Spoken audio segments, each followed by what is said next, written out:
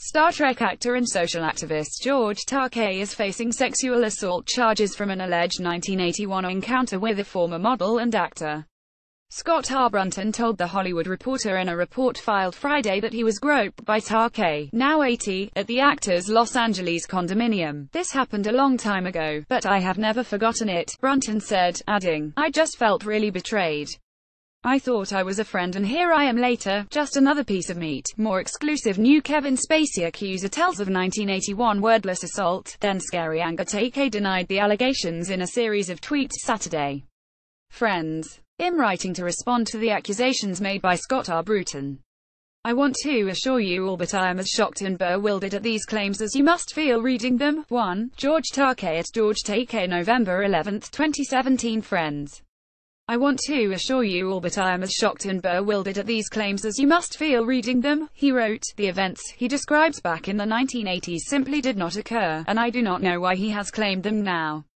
"I have racked my brain to ask if I remember Mr. Brunton, and I cannot say I do."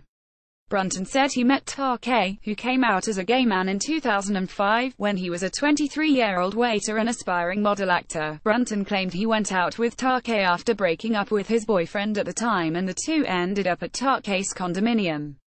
After a second drink, Brunton said he began feeling very disoriented and dizzy and eventually passed out in a beanbag chair. George Takei, in his iconic role as Hikaru Sulu in the original Star Trek series, photo pioneers of television archives via PBS. The next thing I remember, I was coming to and he had my pants down around my ankles and he was groping my crotch and trying to get my underwear off and feeling me up at the same time, trying to get his hands down my underwear, Brunton said. "I came to and said, 'What are you doing?' I said, 'I don't want to do this.' He goes, 'You need to relax.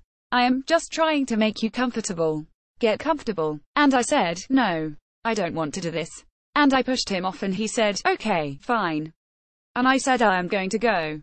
Brunton said he composed himself and left. THR said it spoke to 4 longtime friends of Brunton who said that he had confided in them about the Takei encounter years ago. Brunton said he was inspired to speak out after Takei made a statement against Kevin Spacey when the House of Cards star was charged with harassing actor Anthony Rapp. "When power is used in a non-consensual situation, it is a wrong," Takei said at the time. "Men who improperly harass or assault do not do so because they are gay or straight. That is a deflection. They do so because they have the power, and they chose to abuse it." Brunton said he found Takei's response infuriating. "I don't want anything from him but an apology," Brunton said. Reader, share this story https://usat.ly to IPv7.